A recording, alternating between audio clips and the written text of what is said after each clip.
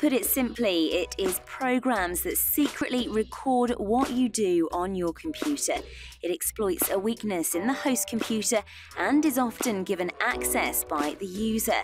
Once it's in, it hides itself so the user doesn't know it's there and either passes data back to the spyware owner or takes control of the host computer.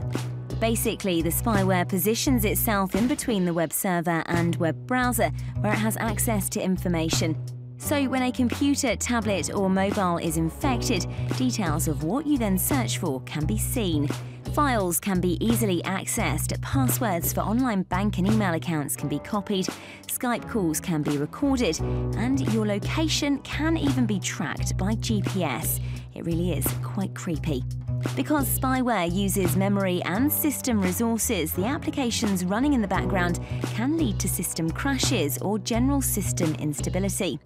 Experts largely agree that the technology can be useful, particularly in the criminal investigation area, but there's also a consensus that without regulation, this technology can easily fall into the wrong hands and affect an awful lot of people.